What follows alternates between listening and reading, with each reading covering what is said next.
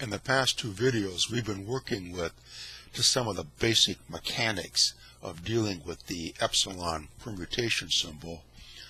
In video number 2, we showed how the determinant can be expressed using the epsilon permutation symbol. Here it is for a 3 by 3 determinant. If we had an n by n determinant, then we would have an n number of a's here, and beneath the epsilon symbol we would have an n number of indexes. And then in the last video we showed how the vector product can be expressed using the epsilon permutation symbol. And what we're going to do in this video is show how A cross B equals minus B cross A. We want to do that though by using the properties of the epsilon permutation symbol. Now you're probably used to thinking of it in these terms, that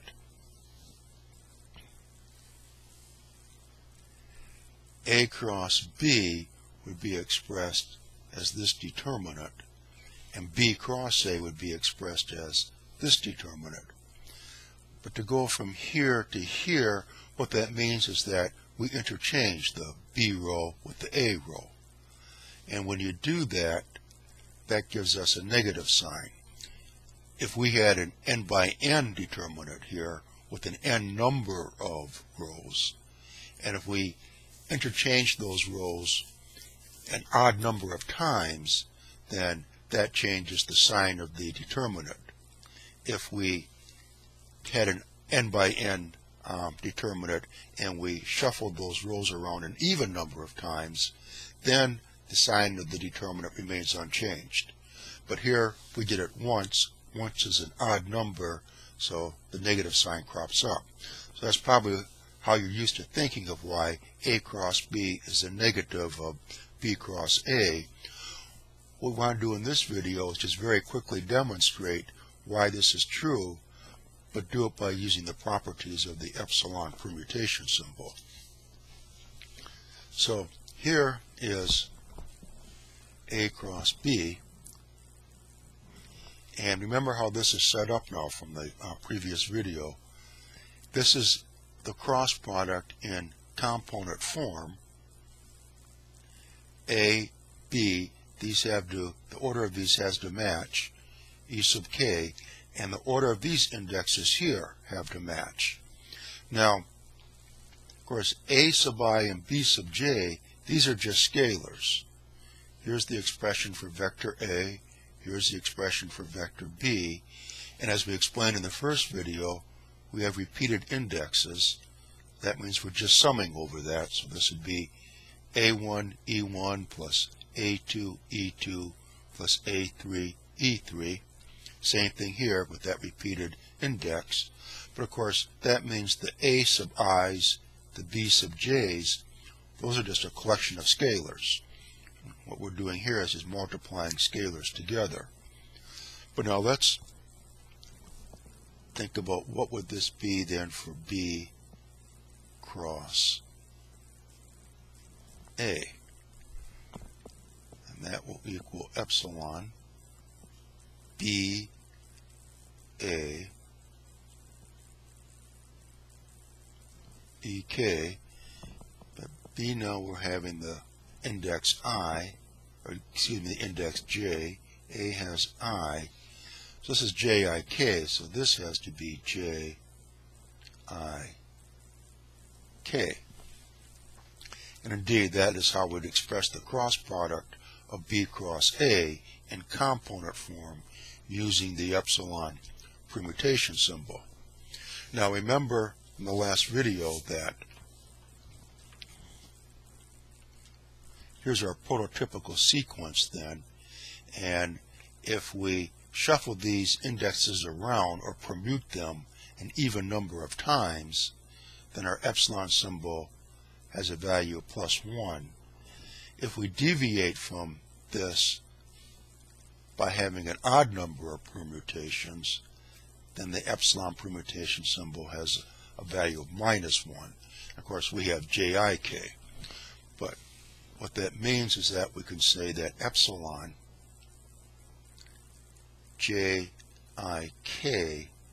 is just minus epsilon IJK. So let's see if we can apply that to our problem.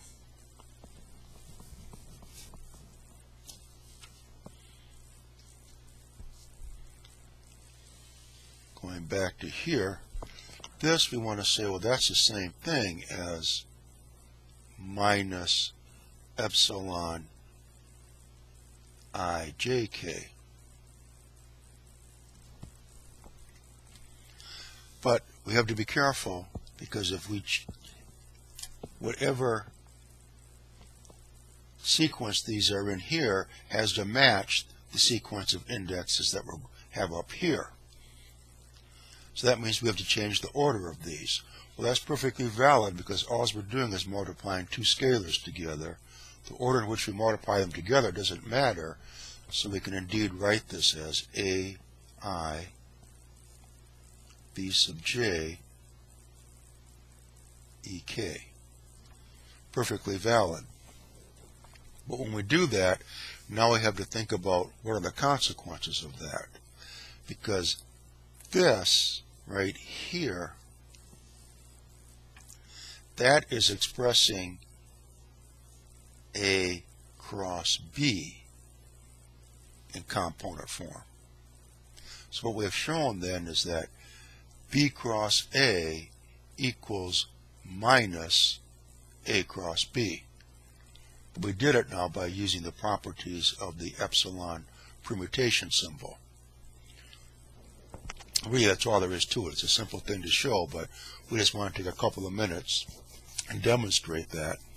Now, what we're going to do in the next video is show that the scalar triple product, say A dot B cross C, that can be written in component form using the epsilon permutation symbol like this.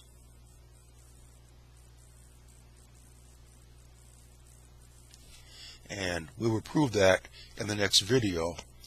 And then when we do that, we will prove some of the basic vector identities of the scalar triple product, again by using the properties of the epsilon permutation symbol. And that'll be the next video. Once we do that, then we'll have the foundation laid so that we can prove this equation.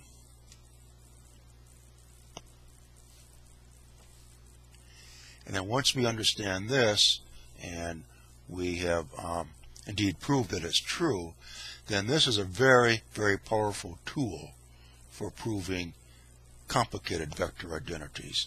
Once we establish this, we will use that to prove, among other vector identities, we will use it to prove this vector identity, we will use it to prove this vector identity, and we will use it to prove this vector identity, among others. So that is what will be happening in the future videos. And the playlist for all the videos with our super powerful vector identities technique, that playlist is at the website digital-university.org.